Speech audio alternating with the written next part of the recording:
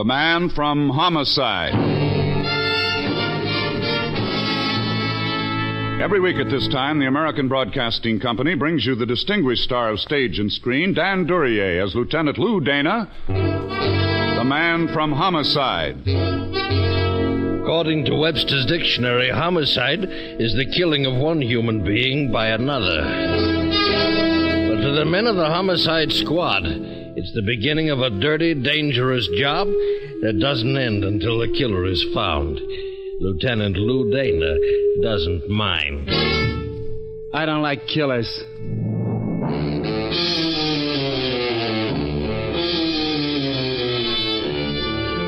There's not much to see up at headquarters. Desks, typewriters, filing cabinets, tools on a job. Yeah, the cops, too. They're also tools, except they've got a defect. They remember things. Things like blood and tears, and the eyes of the frightened, and sometimes the eyes of the dead. They were blue eyes, and they stared up at a dirty ceiling in a cheap hotel room.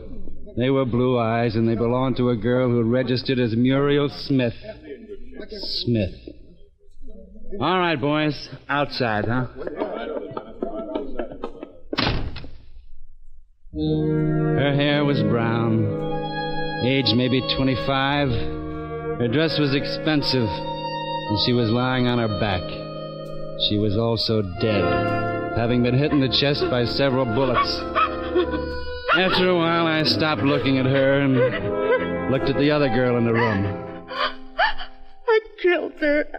I killed her. And your name is, Susan Carter. I've already told the policeman. We have a kind of routine in these things. Mrs. Carter? Yes. Who was she? She... Muriel. Muriel Smith. Oh, no. Why do you say no? Her dress. Not in a hotel like this. She called herself Muriel Smith. That's all I know. Those gloves you're wearing, they're not very clean. Oh, they're only for driving. Oh, that is, I wore them so I wouldn't leave fingerprints. Yeah. It also helps explain why you waited around for the police, huh? I don't especially like you. You and me both. Why did you kill her?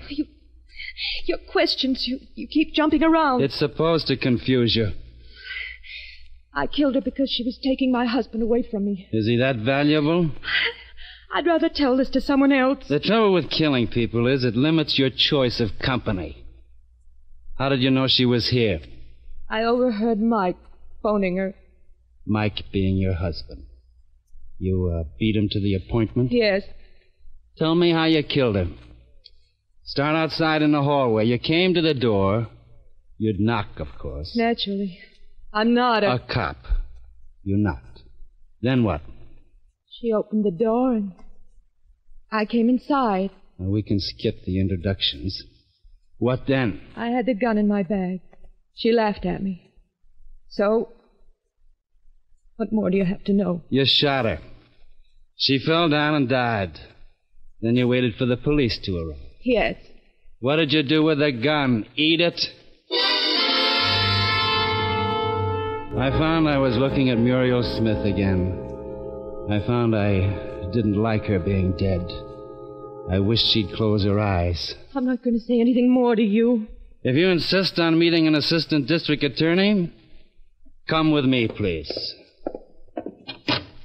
Murphy, Mrs. Carter's going to headquarters, district attorney's office. Goodbye, Mrs. Carter. The room had been thoroughly searched. There was no gun in it. There was nothing in the room except what would be Exhibit A in a murder trial. Nobody would mention her eyes. The butler at the Carter home didn't delight in me. My tie seemed to bother him most. I decided that before I visited the next time, I'd get it hand-painted. Mr. Carter? Yes? Lieutenant Dana. My, credentials. Well, don't waste them on me. What can I do for you? Is your wife in? Yes, she's upstairs asleep. It's rather late, you know. I know. Would you mind asking her to come down? I think I would, unless it's terribly important. It's important. Well, I don't have a warrant. I could get one, though. It'd be even later by that time. I see. Well, will you wait, please? I didn't know exactly why I put him through it. Maybe it was because his tie was already hand-painted.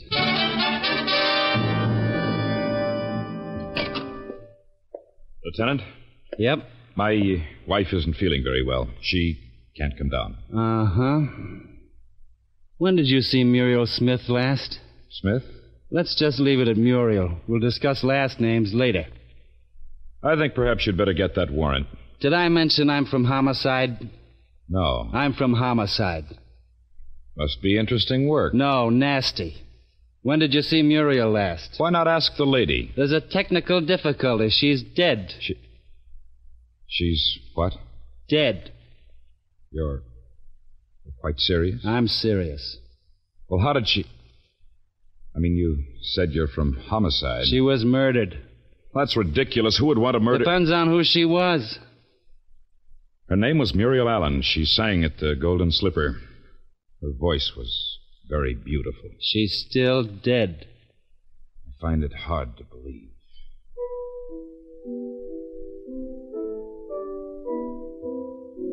She had such quality. We could manage without the piano. I'm sorry. That was Ravel, his pavan for a dead princess. Yeah? Yes, Lieutenant. A man named Marv Blakey runs the Golden Slipper. He's short, fat, and greedy. He doesn't hire princesses. What do you mean by that? She sang for Blakey, that's all. And what did she do for you? Get out. Uh-huh.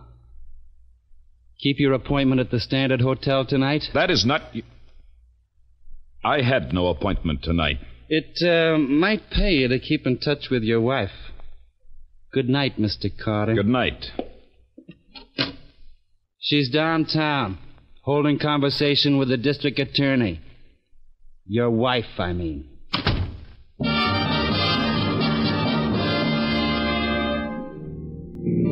It was 1:33 in the morning. Lieutenant Dana was having unpleasant thoughts. It took me a while to notice the black coupe on my tail. I proceeded south on Market, and then at a point equally distant from either cross street, swung my car across the road and got out. The black coupe burned brake lining but made it. Hey, get that car out of the way. Get out. What's the big idea? You're blocking traffic. What traffic? Okay, I'll get out, wise guy. That's better. Looking for me? Let go of my arm. Who do you think you are? Who do you think I am? All right. Now maybe you won't be so smart. Got a license for that gun? You mind your own. Thanks. Hey, that's my gun. You can't do that. Who put you on my tail? Wouldn't you like to know? Who put you on me? Nobody, now. You can't get away with beating me up. You're a hood, carrying a gun. Maybe you never heard, but I don't like hoods. I lose my temper with it. Stop it, would you? Who put you on me? Mr. Blakey. The boy with the golden slipper? Pull your car over at the curb. We'll use my car. The city pays for the gas. I wouldn't want this visit to cost Mr. Blakey anything.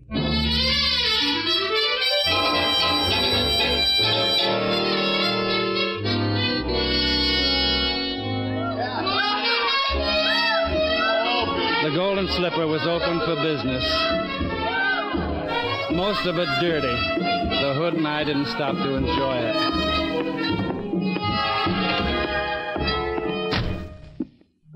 This here's Mr. Blakey's office. Don't knock. What? Okay. Mr. Blakey. Benny, what are you doing here? He's trailing me. Trailed me right into your office, Blakey. Benny? I had a little trouble. The other side of the door, Benny. Not quite so fast, Lieutenant. Benny. Well, he's got my gun, Mr. Blakey. Benny doesn't feel right without protection, Lieutenant. I have a license for his gun. Pretty engraving. Too bad I can't read. You could get into trouble taking Benny's gun. He could get into worse trouble. He's a little careless. Now that you mention it, perhaps he is. Oh, Mr. Blakey, he beat up on me. Look at my face. It's all swollen. Biggest mosquitoes you ever saw Mr. this Blakey, year. you ought to do something about it, because you sent me after... Get out. You ain't sorry, Mr. Blakey. Get out. Because I couldn't help it if the guy... He wouldn't have tried nothing if I had a chance to get a gun on him. Benny. I don't want to talk to you. Here's your gun. Catch. Now you got a gun on me. Out, Benny. Benny isn't a very strong character. Wasn't a character analysis of Benny that brought you here? No. I don't want any trouble with you, Denny. I realize you can make trouble, but why? Why did you put Benny on me? I didn't. You misunderstood his instructions. Now, why not let the whole thing drop, huh? This isn't your beat. Homicide's my beat. All right. Maybe the prices I charge the suckers is murder, but... How'd Muriel Allen go tonight? Muriel?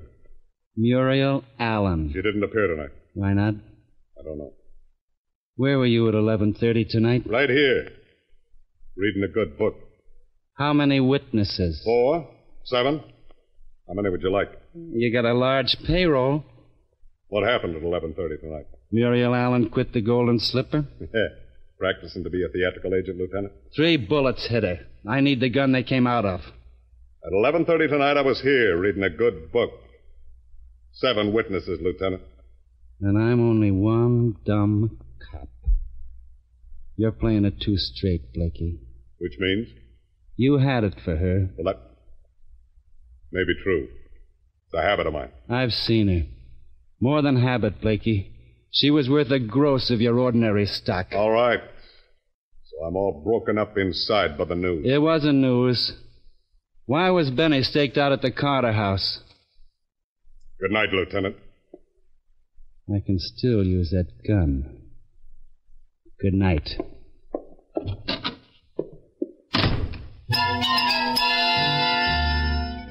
The hallway that ran behind the club was dark. I headed for the floor quick, but halfway down I found out it wasn't entirely my own idea. Oh!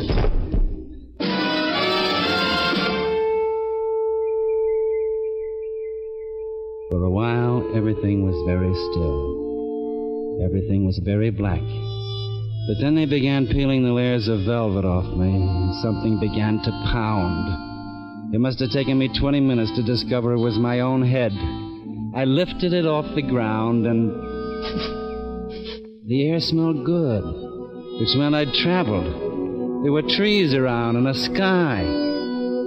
From which handful of obscure facts Lieutenant Dana deduced he was out in the country. The gun somebody'd been careful to put in my hand was still warm. I got to my feet and crossed over to him. Dying hadn't improved his looks any. Benny was a very dead boy. Not a frame, especially. Nuisance value, maybe. Time consumed, more likely. But time for what?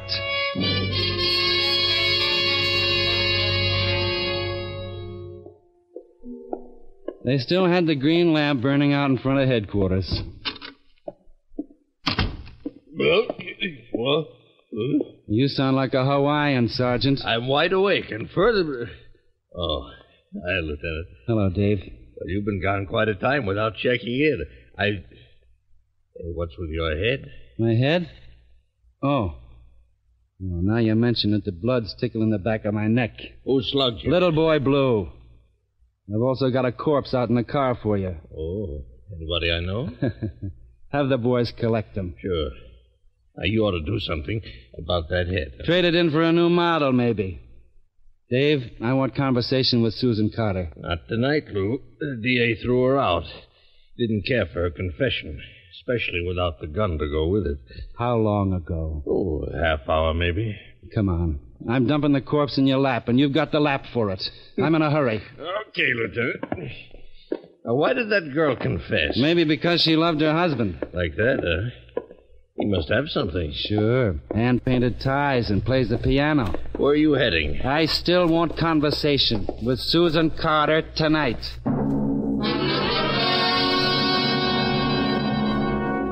Maybe I was wrong. My head was still pounding and confused. And I was more worried about a dead girl named Muriel Allen than current events. The Carter house was dark when I got there. A huge pile built by $1 million and a lousy architect. I'd hoped the butler would try to stop me. I had no luck. He must have been asleep. The front door opened to the second key I tried. The skating rink they called a foyer was dark, but a line of light at floor level down the corridor told me where I wanted to go. I went. And rehearsed my manners for the Carters. Nobody noticed my low bow as I went through the door. Lieutenant! Which way? The window. I caught a taillight going around the corner. There's nothing special about a taillight. I was late. Seconds late. I turned back into the room. Susan Carter was as white as the belly of a dead fish. Lieutenant, The faint was a break for her. She could stop looking at her husband. As for him, well, maybe he was looking at something, but it wasn't anything a pair of living eyes could see. Maybe it was a girl named Muriel. The rich are always lucky. Lou Dana here. Put out a call fast for Marv Blakey, late of the Golden Slipper. That's right, Blakey. And when you pull him in, drop me a card, huh?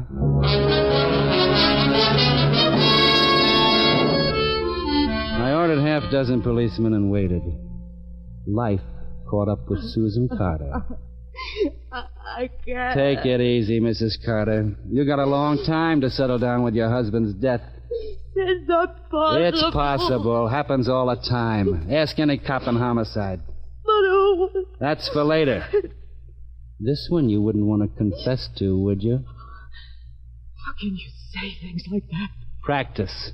I need a little information from you, and I need it quick. My husband is just... Mike is... He's gonna stay that way, and there's nothing you can do about the dead. You're brutal. I try. What happened back at the Standard Hotel? That confession isn't worth a small smile now. Rodell, I got there after Mike. In the hallway, I could hear them quarreling.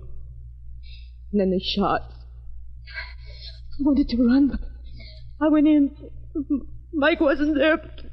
I can't go on. I can't. You don't have to. The rest's for me. I think I'm gonna like it. The uniformed men came along, and the technicians, and a doctor. It was probably the first time Mike Carter had a doctor without a Park Avenue address.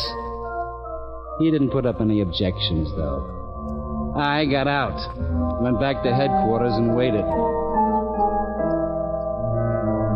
Somebody sneaked in and bandaged my head. I didn't notice at the time. Later on, I admired the bandage. Plenty of reports came in. The weather was going to be fine tomorrow. Captain Slocum had a baby over at the 16th Precinct. It was going to rain tomorrow. And then it came. They'd run Blakey down, but were having trouble. I decided to go and have trouble with him.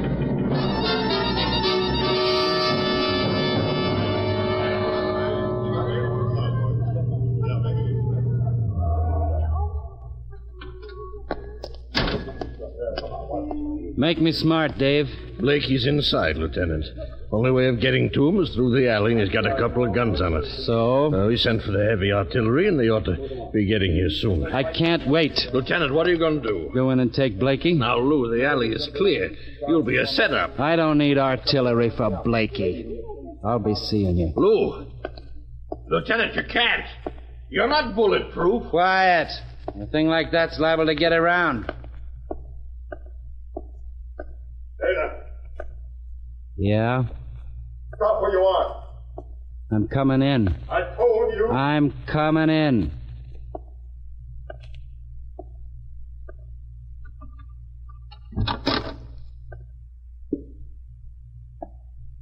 Hello, Blake. Blakey. All right. You got this far, so what? I'm taking you in for murder. Yeah, you make a nice announcement. Thanks. Let's have your gun. Why don't you come and get it, copper? All right. I will. All right, you better stop right where you are. I want your gun. All right, now. Another step, just one step more, and you get it. Don't mean the gun either. I mean bullets in the belly. They hurt there. Your gun, Blakey. What's the matter with you? What's wrong with you? You think bullets won't hit you? You think you're different from anybody else because you're a cop? All right, well, you stop moving in on me. What's wrong with you? You're... I'm Lou Dana, Blakey. All right. All right, take it. No, Blakey. Pick it up. Hand it to me. All right. Thanks. All right. Let's go make marks on the sergeant's blotter, huh?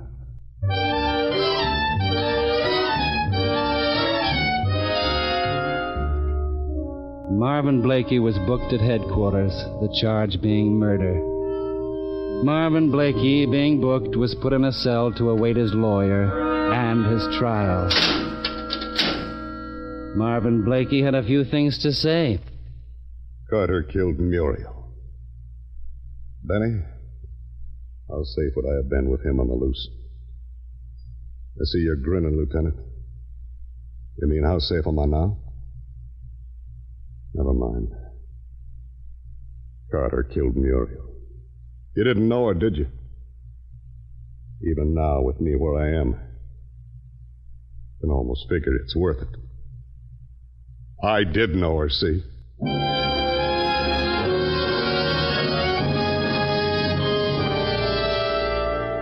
I left him. Maybe he'd crack in the months to come before the state put him away. Maybe walking to the death chamber, having known Muriel wouldn't help. How would I know?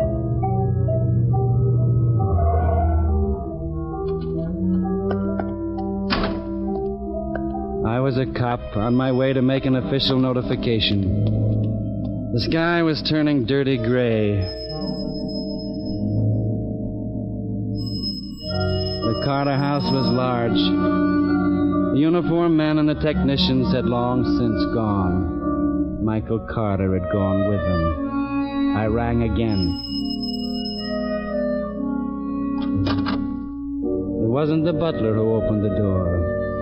It wasn't the girl I'd seen for the first time that night a few hours earlier. This woman was older, grayer, and tired. Lieutenant Dana. Yeah. Mind if I come in? I don't think I'll ever mind anything anymore. Come in. Thanks. Let's go where you can sit down. Kindness doesn't become you. Well, Lieutenant? Your husband ever wear driving gloves? No. This is the summertime. He wouldn't have worn any other kind of gloves. He didn't. Your confession didn't make very much sense, Mrs. Carter. We have to... Without the gun. We found that gun. Did you? Your husband's pocket. Should I be surprised? No. His prints were on it. Yes. Very clear prints. Too clear. Too clear, Lieutenant. A man fires a gun. The prints tend to be smudged a bit from handling. But supposing a gun is wiped clean, and then the man's fingers are carefully pressed on the handle, then you'd have his prints on it, but they'd be too clear. I never knew that. No. I had the lab give his hands a paraffin test. What's that? When a man fires a gun, small gunpowder particles are embedded in the skin. Oh? Michael Carter hadn't fired a gun recently. I'm tired. I'm not sure I know what you're trying to say. With Michael dead, you've got his murderer. Why did you make all these tests? Because Muriel Allen registered at the Standard Hotel as Muriel Smith. She was ashamed. A club singer? Working for Blakey? She was going to see Mike. Then she wouldn't have registered as Miss Smith. She didn't take that room for romance. She took it for a meeting with you. Lieutenant Dana, what are you getting at? Something very simple, Mrs. Carter. I'm just believing your confession.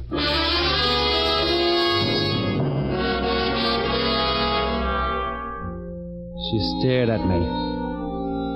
Through the long windows, the sun was starting to flush the sky. She stared at me and worked her tongue over her dry lips. She wanted to say things, but didn't know what things to say. You were jealous. You met Muriel Allen in that hotel room and killed her. Your husband was there. He took the gun you'd used away with him. Why? Maybe because he loved you once. Aren't you being sentimental? He was. It led to his death. He thought maybe he was giving you a chance to get away. That's why he lied to me when I got to your house. Said you were upstairs sleeping. You didn't even try to get away, though. Instead, you made your confession. A confession that would seem false. That would make it look as though you were trying to protect your husband. That's the way Blakey figured it. That's why he killed your husband. I couldn't have known. Would you have cared? With your husband dead, you remembered the gun in his pocket. You took it out, wiped it clean, and then carefully pressed a corpse's fingerprints on it. The corpse didn't object. You're very clever. No. I just get feelings about killers. All right. I'll go with you, Lieutenant. But Yeah? what about the feelings you get about the dead?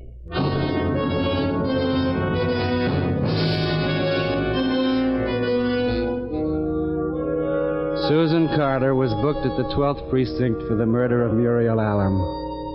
We gave her a number and a file card, and the law would take its due process. There was dust on my desk at headquarters. I signed my report, Louis Dana, Lieutenant of Detectives, Homicide Squad. In a little while, I'd get up and go home. Till then, I could think about a girl whose eyes stared up at the dirty ceiling of a cheap hotel room. I don't like killers.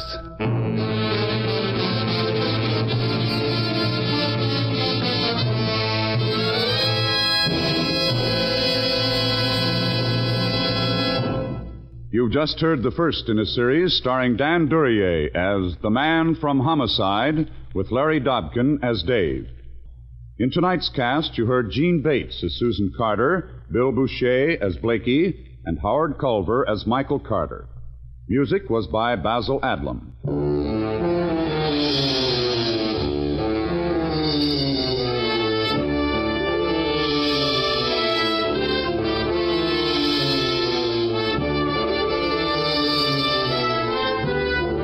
The Man from Homicide is written by Lou Vittes, directed by Dwight Hauser. Be with us again next week, same time, over most of these same ABC stations, to hear Dan Duryea as the Man from Homicide. Bill Spargrow speaking. This program came to you from Hollywood. This is ABC, the American Broadcasting Company.